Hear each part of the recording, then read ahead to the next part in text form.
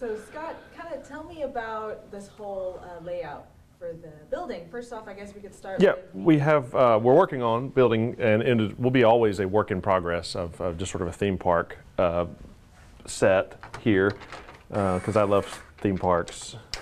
Oh, we're going to kill some people.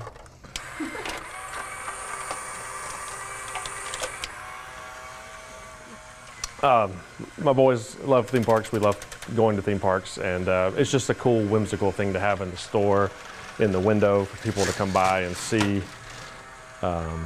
just how fun Lego can be and how much creativity is around it. Because this is a set, and that's a set, but everything else is just sort of building a scene out of existing sets.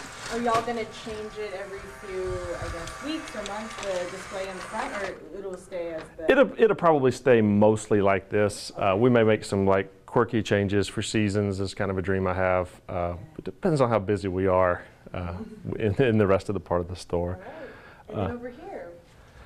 This UCS Millennium Falcon, the newest one, probably one of the cooler Star Wars sets. I'm not sure what we're going to do with it yet. Probably not going to live there, but it's we're going to try to do something pretty neat with it. Haven't figured it out yet. And then here we've got the minifigures. Yeah, all the glass cases around here have individual minifigures. People can come in and pick out the characters they like or minifigures that they find cool and purchase individually, so you don't have to buy the whole set. You can get, and then we have some, we'll show them down there, but some custom minifigures. Ah, okay. And then the stuff on the walls, the sets on the walls, what are those? Right, these are sets that we've either purchased in the lead up to the grand opening at a buy day at the Plano Bricks and Minifig store. We had a buy day last Saturday here, but these are used sets that people have sold to us. We clean them up, we inspect them, we make sure that they're play ready, that's the phrasing we use, that they can be played with without any interference. They're not missing anything that's going to make them fall apart if you touch them or look at them wrong, and that they have most of their parts there, and we resell them as used sets. Nice. I see that ship over there is kind of cool. That Ninjago ship is really cool. Wow. Yeah.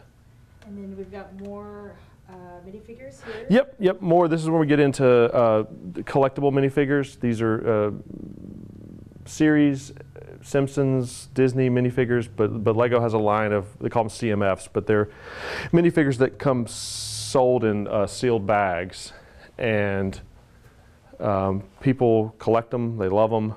They're blind bags, so you have to buy a bunch of them to get what you want. If you're missing CMF from a series, we might have it on the shelf, and you don't have to buy 10 blind bags to try to find it. Nice. And then here we have the building station, I guess you could say? Yeah, building station, bulk table. This is where you come in, and if you need a 8 by 25 pink plate, there's one right there. Yeah, well, so you can come in and find whatever piece you need or whatever your imagination strikes you as of what you want to build. You can rifle through here and find pieces for it.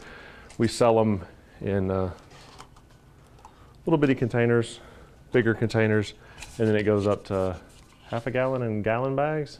Yeah. Okay.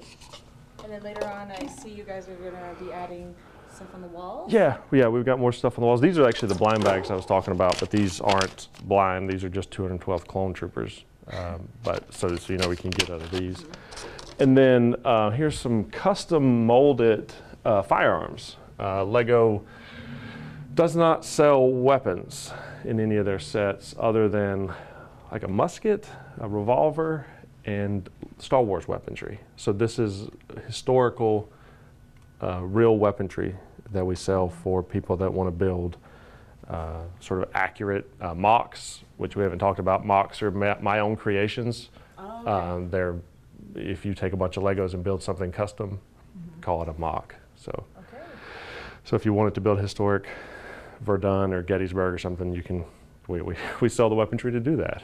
And then here in the middle, just some other things on sale. Right. Yep. Some some just Lego storage containers. The heads come apart and you can store your Legos in them. They just look kind of neat. This thing, I wish we had. It's like a little Lego scoop.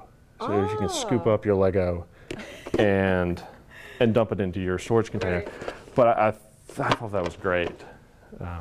Handy these days. Right, yeah. And just some other sets on sale. Some other, these are new sets. Yep, new sets for sale. Cool. And then later on, you said that this place will also turn into kind of like a party place. People Right, yeah. It's a little bit of a mess right now. That's okay, But yeah, through that door over there is a party room.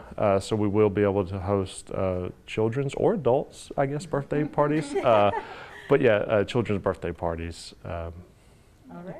And other events. We do plan on having, you know, like date night stuff, other events that other stores have done, maybe some STEM stuff, some homeschooling stuff, but that's kind of, like I said earlier, we got to get through the end of the beginning before we can start thinking about doing any of that stuff. The birthday party should be really cool though. We have a derby track where you can build your own Lego cars and race them down this derby track and then watch them crash and stuff.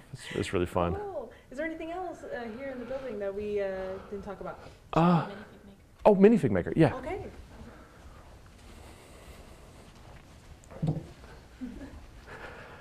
So this is just a divided table. Kids can come in and, really anybody, pick out your head, pick out your torso,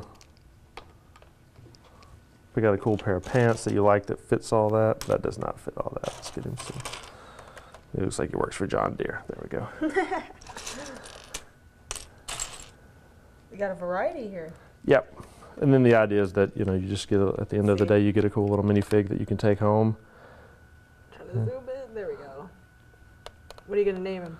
That's, I don't know. Mike. It's Mike. Mike works for John Deere. And if we can find him a wrench, it would be. But yeah, the idea is just that kids can come in. It's, as Jennifer talked about earlier, it's just a fun little thing. It's not expensive. And you get your own little minifig. And to do it, you know, out of your house, it would cost you a whole lot of money just to accumulate this much different options. So right. It's just a fun little whimsical thing to do. Well, thank you so much.